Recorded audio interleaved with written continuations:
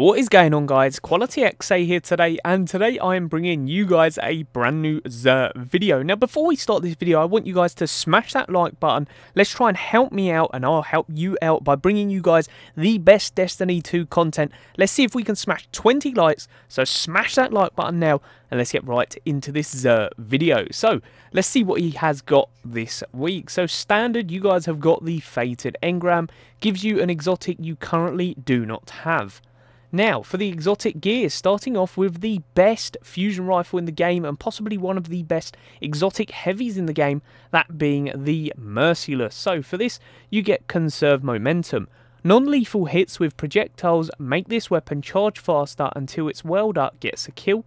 You've also got Chamber Compensator, Extended Mag, Impetus, and then last but not least, Fitted Stock. Pretty damn awesome indeed. This looks phenomenal as well, and like I said, it's one of the best exotic heavies in the game and one of the best fusion rifles. Really does destroy bosses as well.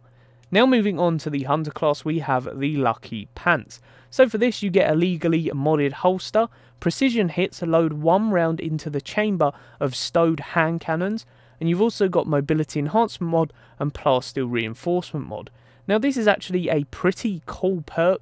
Now it's hard to actually get it to work in the sense of you don't notice it until obviously you are using the stowed hand cannon, but when you guys actually use this, it's actually really helpful and very cool indeed. If you guys imagine you've got a hand cannon as your secondary, you get a couple of headshots, then you have a fully loaded hand cannon if you run out of ammo. It's really good and can help in some sticky situations, so pretty decent.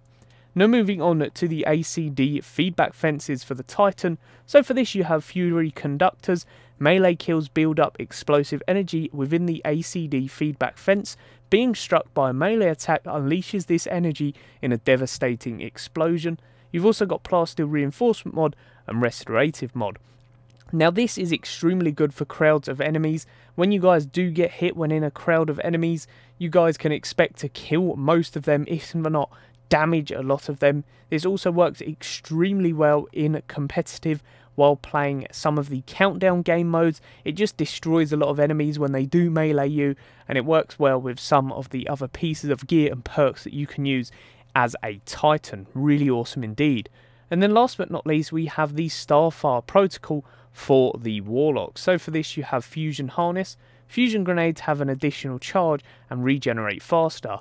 Fusion grenade kills grant rift energy.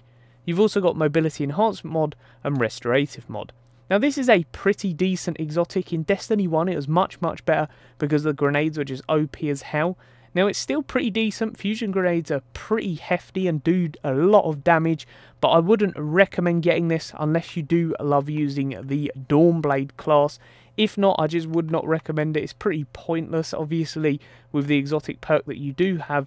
But when you do get them fusion grenade kills, you obviously get your rift energy, and you get 2 of them. So it is pretty decent, but definitely not the best. So what would I recommend this week? Definitely that fusion rifle. If you guys are a Titan, the ACD feedback fence is pretty decent, and maybe the Lucky Pants if you guys are hand cannon users.